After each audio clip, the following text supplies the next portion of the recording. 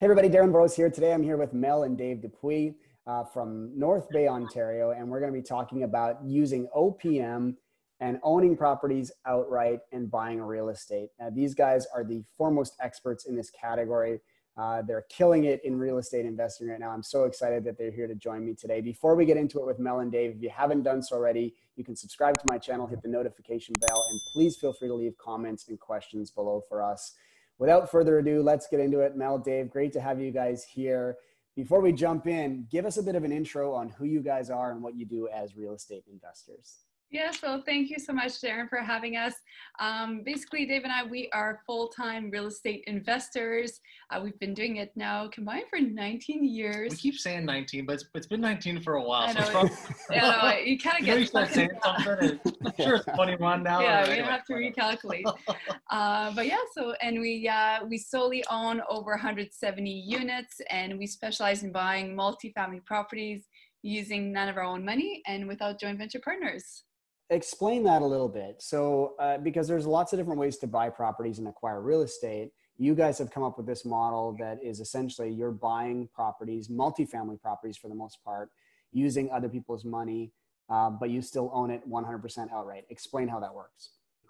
Yeah, we're borrowing that money. We have private lenders, private investors, creative financing, owner financing, vendor take back, seller finance. Everyone calls it a different thing, right?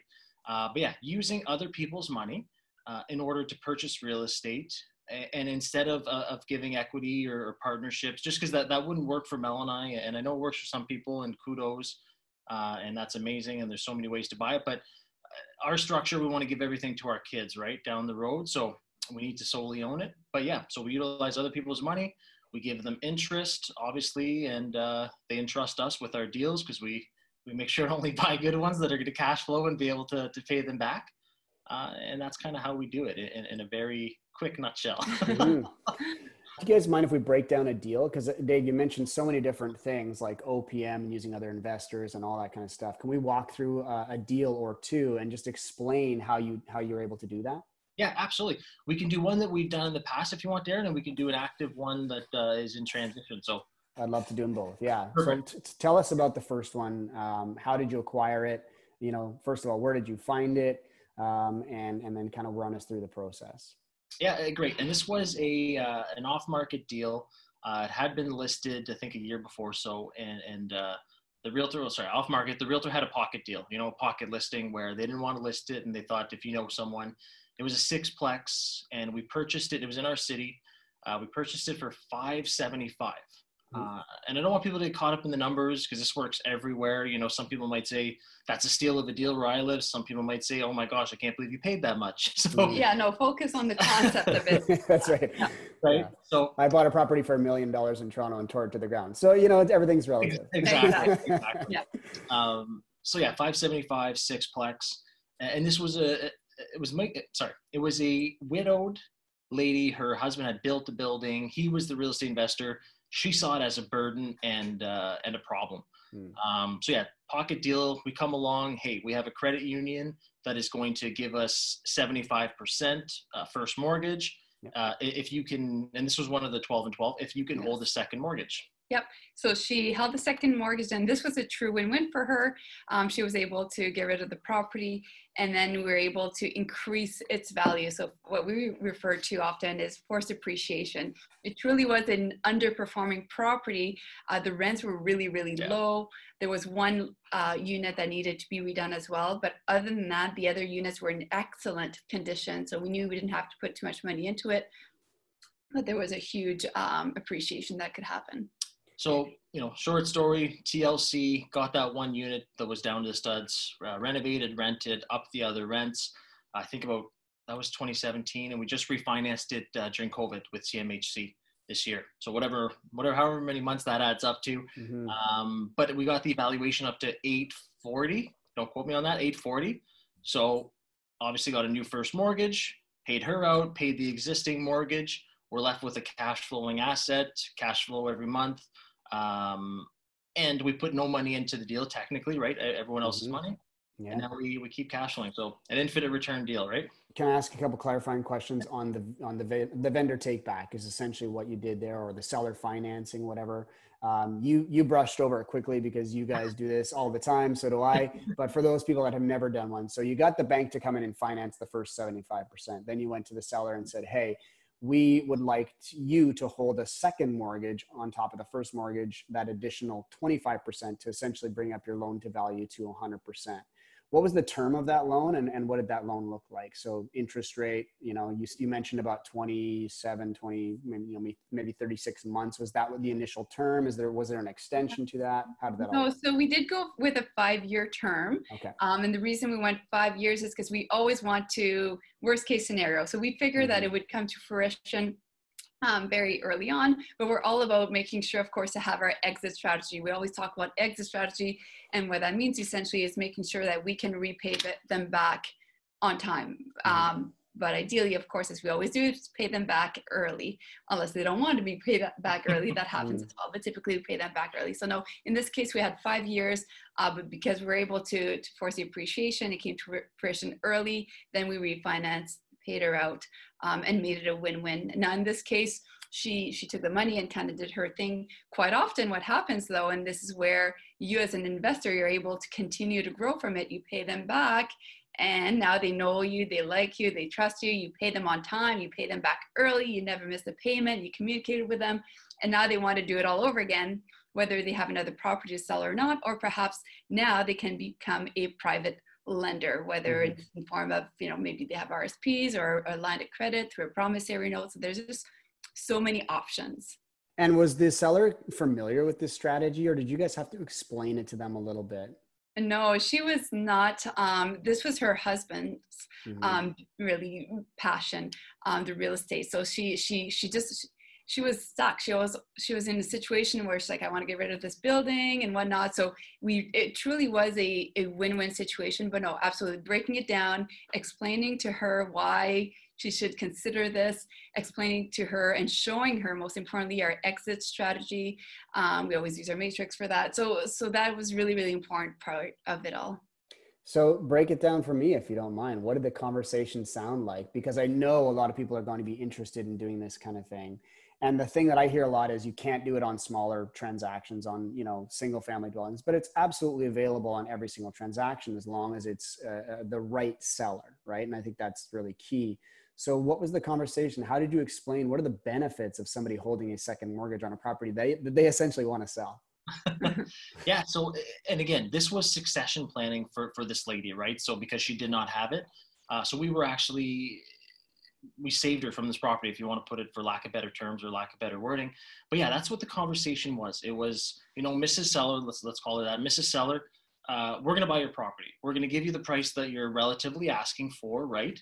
But in turn, we're going to ask you to hold financing, which she had the building paid off. So, it was no issue. We're going to pay you interest on this endeavor, and it's going to help you tax-wise, because if someone comes along and gives you the entire purchase price of $575, you're going to be taxed on that entire amount in the year you receive it. However, if you let us purchase the building with owner financing, and I forget what the numbers are, let me just use easy numbers here. Let's say it's $350 or $370 is what she received in that year from the bank, right, for the first mortgage. So now you're going to receive $370, you're going to be taxed on that amount, and whatever's left over, you can spread over, I think, up to a max of 5 years. So you can spread that out, and you're going to make interest on that, and your headache goes away immediately. So she was ready to sign the papers, right? Yeah. She was done. So and again, that's it. It really does help the sellers with their tax burden, because they get to spread the love, is kind of how we say it, right? Yeah, and you mentioned one thing, Darren, about one point I want to make as well. So this one was a 6-plex. We've done it on smaller, we've done it on bigger units. So the number of units don't matter. It's just a matter of, is it a good fit for the seller? And are you going to get some no's? Absolutely. Even when we bought 12 in 12 months, and many of them, the majority of them were with owner financing, but we did use different strategies. Did we get a lot of no's? Absolutely. Did we get a lot of owner financing opportunities that didn't make sense because we didn't have that clear exit strategy? Absolutely. So it's really making sure to be comfortable with getting some no's, because it doesn't work for everyone. And also ensuring not to get too excited because I can get into this deal with no money down. Well, that's great, but you have to look out for the future as well, making sure that you truly have that clear exit strategy. And was there any pushback, if you will, for lack of a better term, on essentially, you're buying the property at that point. They're a second mortgage holder. So they go from being an owner now to a lender, but they know this property. You're going to go in and you're going to renovate it. Is there any sort of, like I say, pushback on what your skills are as renovators and how you're going to turn this building over? What happens if, somebody went in there and destroyed it and then all of a sudden they defaulted? That would be something that as an inexperienced owner, they might ask those kinds of questions. How do you handle that? Yeah, great question. And we get that all the time. I love it. So the objections, they hit us with them all the time, and rightfully so, right? They're basically going to be the bank. They should be asking us questions. Yes. Mm-hmm. So in our situation, we'll be able to show them past renovations and past experience. But again, it's all, everyone's been there their first time, right? I'm thinking back to try and help as many people. The first time that we had that objection, we basically just laid out our game plan. Here's our maintenance team. Here's our contractor. Here's the price that they've given us. So I'm not just, blowing smoke.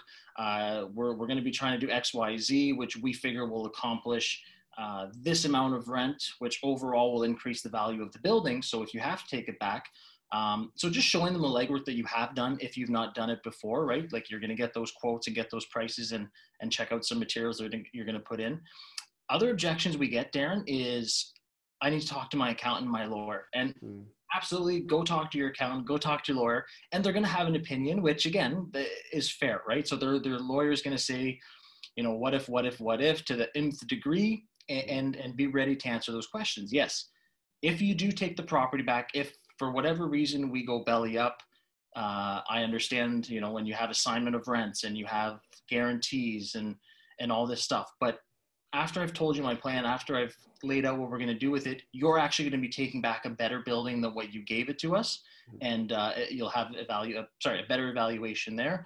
And the accountants, same thing. They'll say, well, they'll talk about taxes and all that, but in the grand scheme of things, they have to be comfortable, but be ready for those objections because they're coming, and the accountants will ask them. So yeah, and be ready to, in a way, almost sales pitch yourself, right? What are you bringing? What are you offering? If you've done it before, then and you've been successful at it, talk about it. If you haven't done it before, what do you bring to the table? Maybe you have a full-time job right now, they feel secure that your income is there. Maybe you have great credit. Maybe you're a very handy person and you're going to do the renovations yourself. So whatever you have, make sure to talk about it as well, because it is, they are in a sense buying into you as well, right? They have to feel comfortable. It benefits them, of course, but they also have to feel comfortable with you that you will truly take the property from here to here.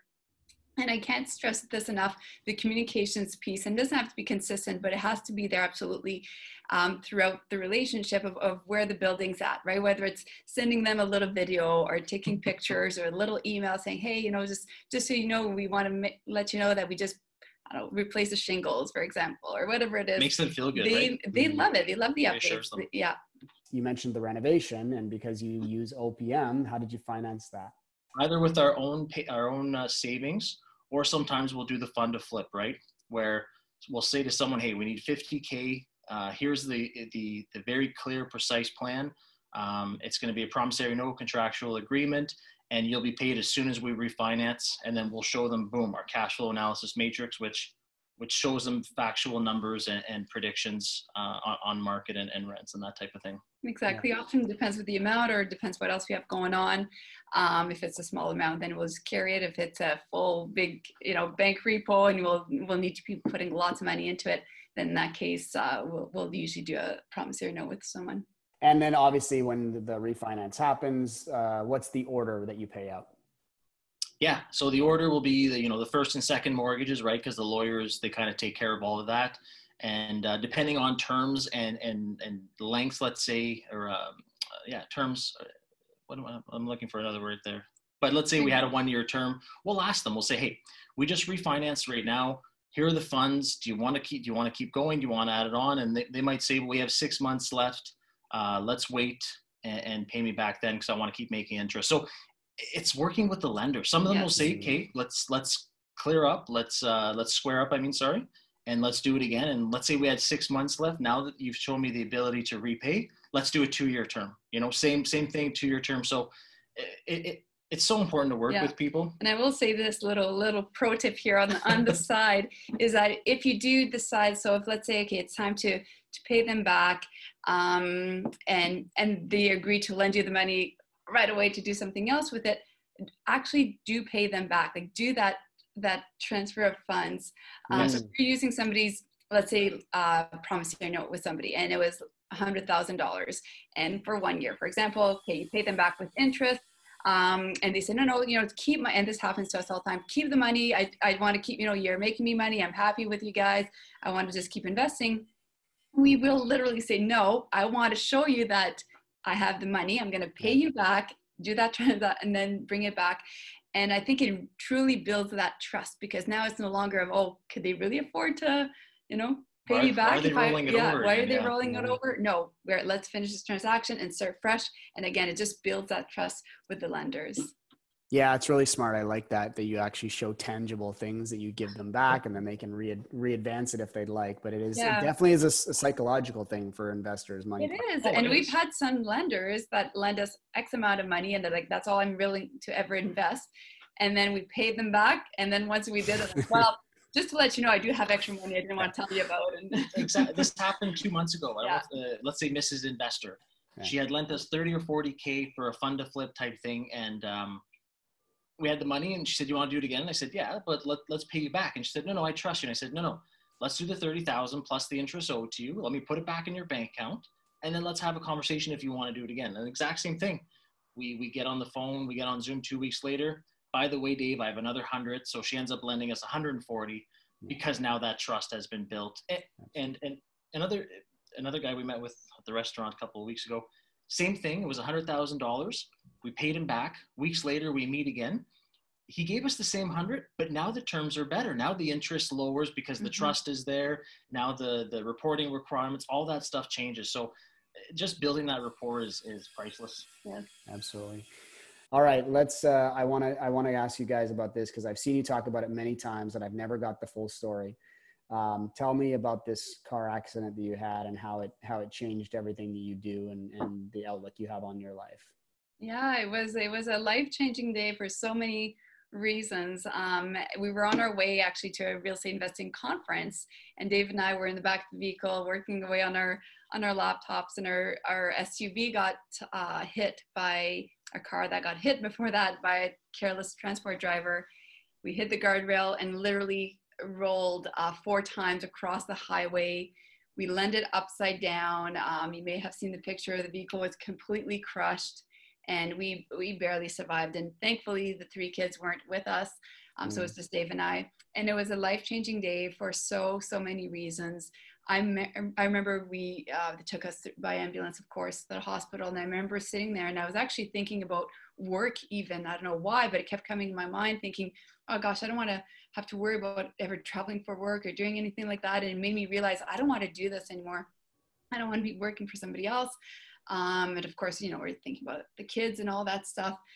That weekend, or the same day, actually, we were released. We still ended up going to the real estate investing conference. And before then, we were so secretive on how we bought these properties. Like, how did we buy all these properties? Where people used to ask us, and we were very secretive. And then we thought to ourselves, why are we not helping other people achieve financial freedom through real estate? Why are we being so secretive? So it was a complete shift in how we used to think. We decided to write a book that weekend. Afterwards, I was off with a severe concussion for a while, and again thinking about work, and I decided to quit my full-time job. So I never went back after my accident. And the only reason I was able to do that was because we already had a real estate portfolio. So it truly gave me the freedom to do what I want. I wanted to see my little kid get on and off the school bus. And that's what we do now, is that we help other real estate investors who want to buy multifamily without their own money create the same thing. Sorry, I didn't leave much for you to say. You pretty much nailed it. I got nothing to say. Anything else to add, Dave? It's such a phenomenal story. You know, I think a lot of us have probably had those moments on a much smaller scale, right? Where we just realize whatever we're doing right now is not necessarily what we want to do. And what do we have to do to make that switch to become full-time real estate investors and to create that financial freedom that we truly desire. So I love your story. I love everything you guys are doing. I'm going to leave a link in the description below, because you guys are on Instagram and on Facebook, and you've got your YouTube channel, and you've got your website, and you've got your trainings and everything that you're doing. So I'm going to make sure we leave that information for everybody below. I just want to kind of close out with asking you guys to give us a bit of advice for folks that are looking to do similar things to what you're doing. You know, how do they get started? Obviously with probably the biggest thing is going to be education and training, but beyond that, what's a sort of a first step in going along this path of using OPM, owning things outright? Yeah, absolutely. I'll start, and then you can, or do you want to start, Dave, so I don't take over again? No, mine's going to be short and sweet. So. Okay, I tend to talk a little more sometimes. Honestly, I would say yes, of course, education, all that, so you can do it right. But don't stop yourself and don't use excuses. You know, even when I started, I was a single mom living in a 2-bedroom apartment and thinking like, how am I ever going to get out of this mess? And it's doable. And the reality is everybody is limitless. Everybody can do it. You just have to get that knowledge and take action. So if you're scared, you know, take action. If you're scared, get educated and just keep moving and making progression every single day. If you're working full time, you don't have time, you know, that half an hour or an hour consistently does add up to a lot. And then mine, yeah, a lot shorter, a lot sweeter. It's just because it's something that affected me in the beginning, was the naysayers, that upset stomach of, should I be listening to them? Are they right? Putting all those terrible thoughts in your head, and then having that breakthrough of, why am I listening to someone who hasn't done what I want to do, who hasn't accomplished something? So just don't listen to naysayers. Listen to people that are more successful than you, because they're going to tell you, hey, it's doable, and go for whatever you want in life. I love it. Thank you guys so much for taking some truly valuable time out of your day. I really do appreciate that. I know that the audience will appreciate this interview for sure. You guys dropped so much gold. If you guys enjoyed this session today with Mel and Dave, go ahead and hit the like button below. You can also subscribe to my channel, and feel free to leave comments and questions below for us. You can also follow me on Facebook, Instagram, or check out my website at darrenvoros.com. With that, I'll say, Mel, Dave, thank you so much for joining me. I wish you guys the best of success on your real estate investing journey, and hopefully our paths will cross at some point soon, and we'll maybe one day be in the same room again like we met years ago back in North Bay. And I just look forward to following you guys in your journey, and I know you guys are going to do some amazing things in the next little while. Thanks so much. And you're wonderful as well. We always love watching your content as well. So thank you so much, and keep crushing it as well. Thanks, guys. Have a wonderful day. You too. Thanks. Bye.